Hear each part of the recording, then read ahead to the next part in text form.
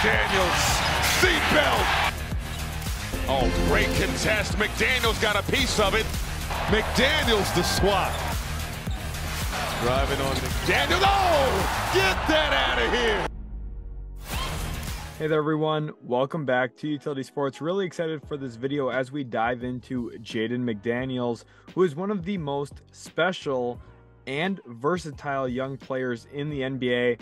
Very excited for more of these types of videos to be coming on the channel. So if this is something you do enjoy, make sure to leave a like, subscribe to the channel for more. And let's get into Jaden McDaniels here, who I think should be a lock to be an all-defense team member this season in the NBA, based on his lockdown defensive prowess that he's really excelled in this year, and something that before the season I had some concerns about if he was going to take that next step forward from being a defensive playmaker to a guy who can actually consistently sit down in a stance, make the other team's best player work, especially after their big trade for Rudy Gobert. I thought there was going to be a lot of pressure on McDaniels to be the go-to perimeter defender, and that's played out this way throughout the year. In the 77 games he's played of the 80 games the Timberwolves have had up to this point at the time I'm recording this, Jaden McDaniels has been fantastic, pretty much night in, night out on that end of the floor. And we're going to break down everything that's gone into him being an all defensive team member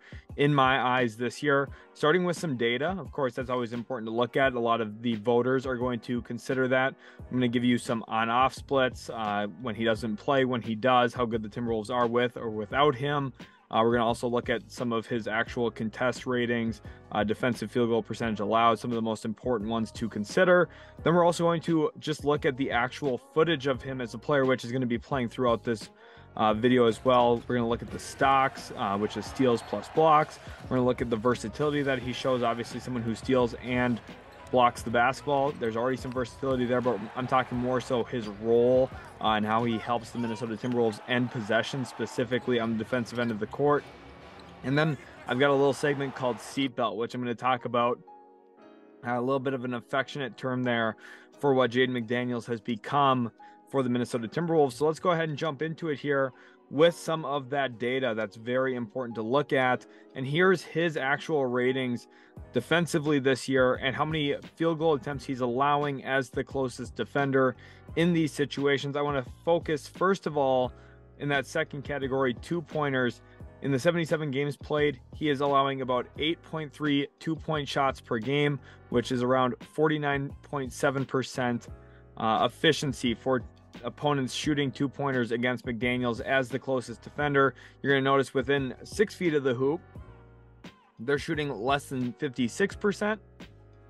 Less than 10 feet away from the hoop, they're shooting a little bit under 54%.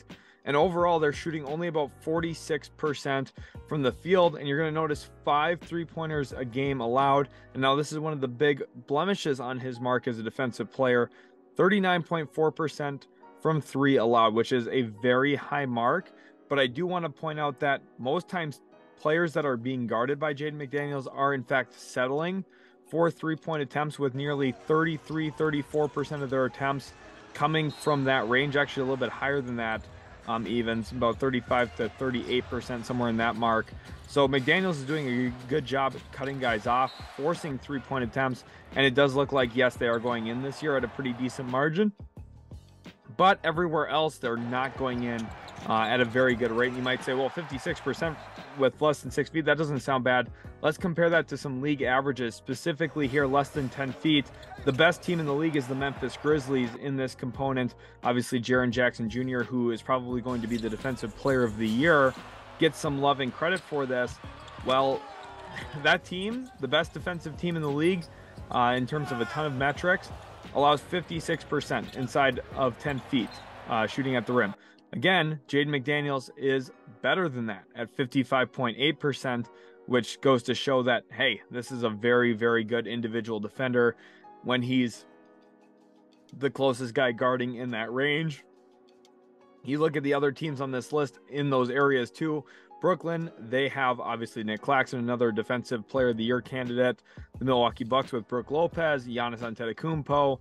Do I need to say more? Cleveland with Jared Allen, Evan Mobley. And then Utah, obviously, Walker Kessler has been such a great young player for them this year. He obviously goes a long way with his block rate into affecting those numbers within 10 feet of the hoop.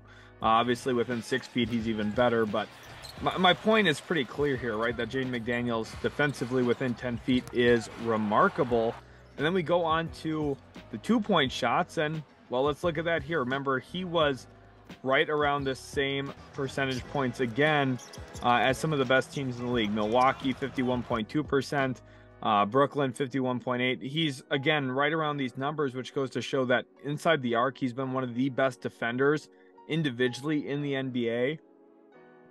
When you stack him up comparatively to other NBA teams, specifically the best defensive NBA teams in the league, Jaden McDaniels is still someone who stands out with his defensive prowess in terms of some of the data that I've already shown you.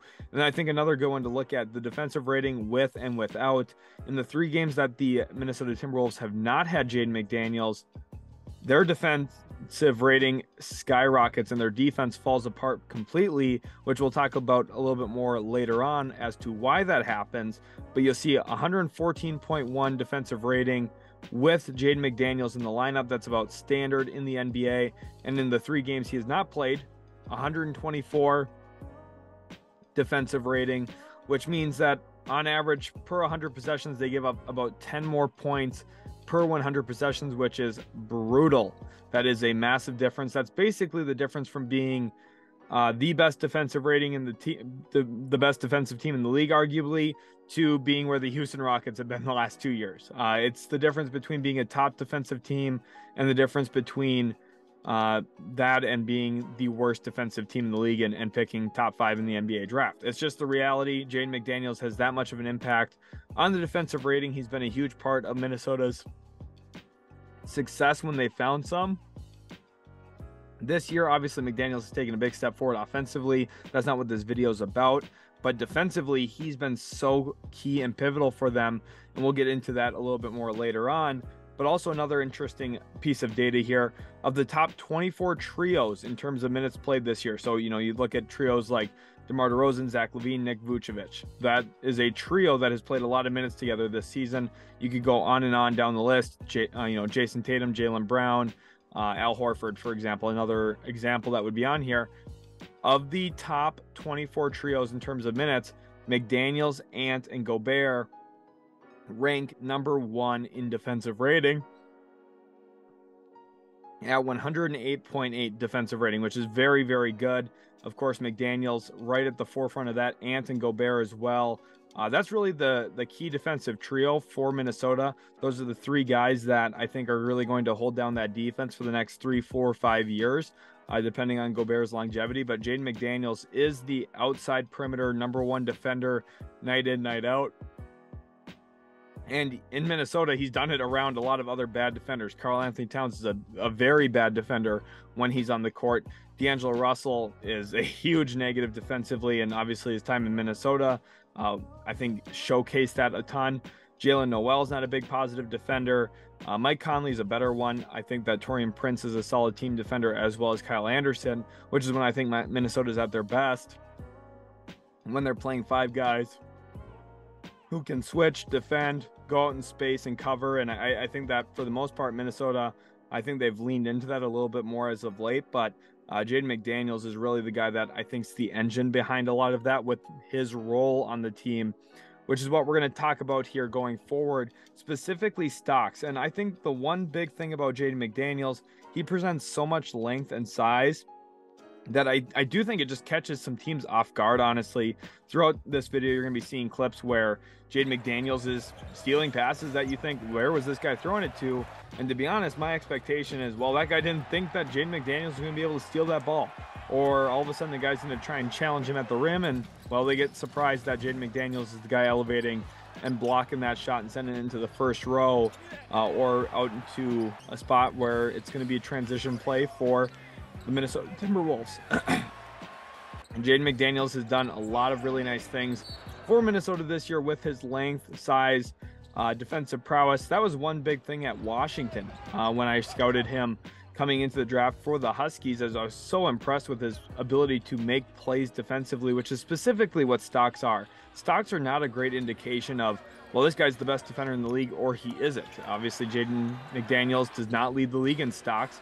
He's only averaging 0.9 steals per game and 1 block per game, but he has some of the most emphatic blocks and steals in the NBA, specifically because he's got a great amount of athleticism, a surprising amount of length, and he's very smart positionally as well. I think this is the year where he took the step forward to more Mikal Bridges territory defensively. And I think there's a lot for him to unlock yet offensively as well, but defensively he's starting to piece things together, and you can tell with his positioning, his timing, his shot blocking around the rim, his shot blocking on the perimeter as well, which we're going to talk about here in just a second. He's been fantastic this season, and to be honest, he's one of the most fun players to watch from a highlight perspective, but also he's taken that big step forward as an on-ball defender, a guy who can sit down in a stance and really keep guys in front of him, which has been really vital this year for Minnesota. You think about Minnesota's injuries, Gobert's been in and out of the lineup quite a bit this season. You think about a guy like Cad, who's missed, pretty much 70-80% of the season. Obviously a big shakeup trading D'Angelo Russell. The team's had a lot of moving pieces. Jaden McDaniels and Anthony Edwards have really been the two mainstay constants for that team. And without their inputs, specifically Ant offensively and McDaniels defensively, this team would be a team really on the outside looking in when it comes to the play-in race.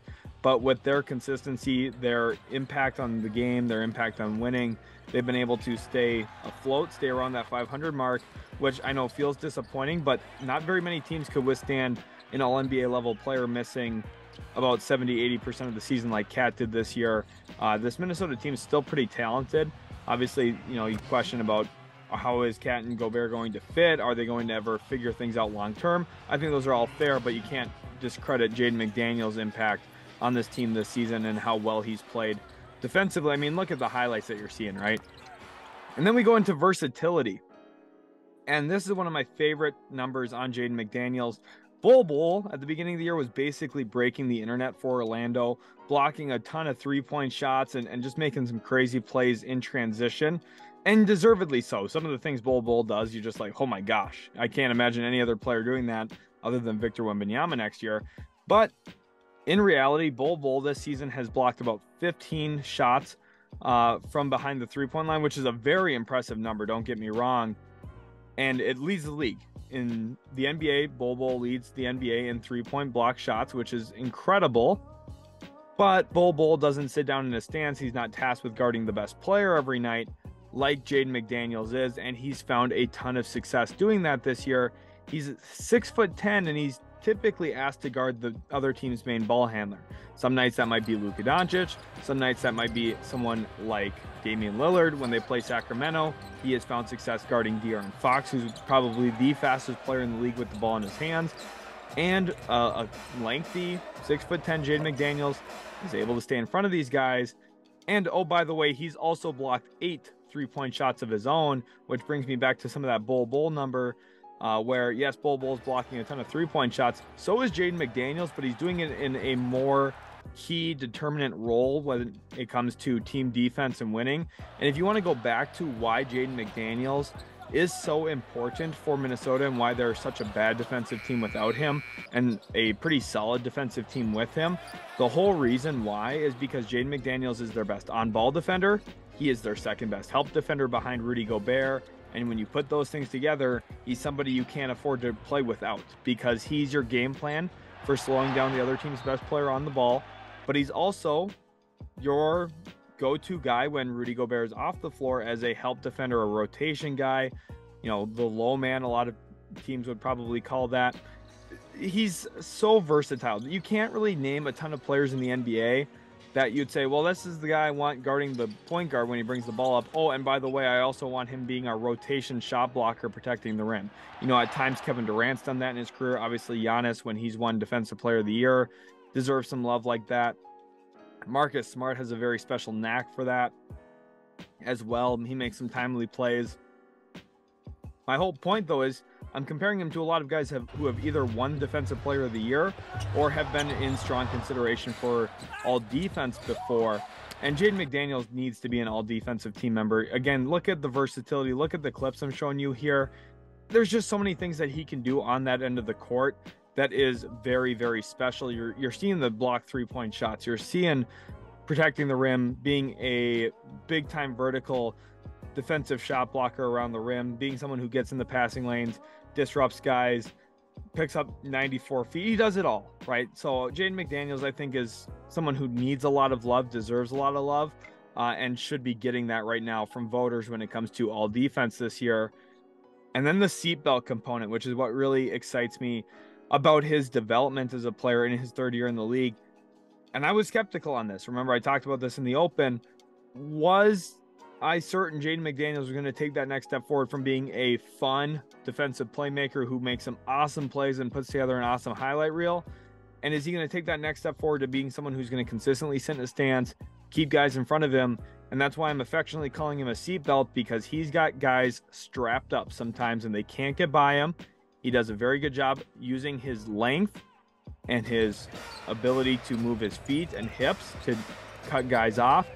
And for somebody who's as athletic as he is and has such a great highlight reel like he does, he's not overly reliant on his athleticism, and he doesn't put himself in bad positions with over anticipation, over eagerness to block shots.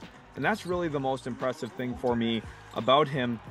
You see, he doesn't bite on up fakes. He doesn't put himself in a bad situation very often by reaching, putting himself out of position. He just doesn't do those things. And it's very impressive for me watching Jaden McDaniels. I've watched him so closely this season, and just his ability, his willingness to stay down in that stance and to cut guys off. I know I keep repeating myself, but it's just the most important fundamental thing of individual perimeter defense, and he's become exceptional at it. He's timely when it comes to playmaking. He still has that element in the game. He still's got some of the best blocks in the NBA in terms of a highlight reel montage, but he's figured out how to defend without fouling, how to put himself in a spot where he's going to be able to play 30 to 35 minutes when it really matters. And he's going to challenge the best players. Luka Doncic has historically struggled against Minnesota with the way that they, first of all, stack on the pick and roll and look to blitz him. But Jaden McDaniels' willingness and ability one-on-one to stay in front of Luka, play physically with him, challenge perimeter shots, and even force some air balls. I mean, Jaden McDaniels is such a fantastic player. He's a real joy to watch. If you haven't had the chance to watch him in person, I really recommend doing that. I've watched him in person a ton of times. And he's somebody that once you watch in person, you're going to really get a good understanding of how talented this guy is on the defensive end of the floor. Plus, you'll see some pretty good offensive basketball from him as well. This is just a player who I think needs to be all defense this year. There's a lot of really good candidates for sure. But Jaden McDaniels is somebody who really deserves that honor, that, a little bit of an accomplishment, accolade to their name. Jaden McDaniels has taken so many good steps forward in his NBA development since being drafted 28th overall out of Washington by Minnesota a few years back. And he's somebody who I think as long as he keeps playing as well as he has, he's going to be someone who maybe has a Mikal Bridges type trajectory to their career where there's more things he can do on offense. I really believe that, while still being a great perimeter lockdown defender. And McDaniels is probably one of the most fun players to watch in the league, in my opinion, on the defensive end of the floor.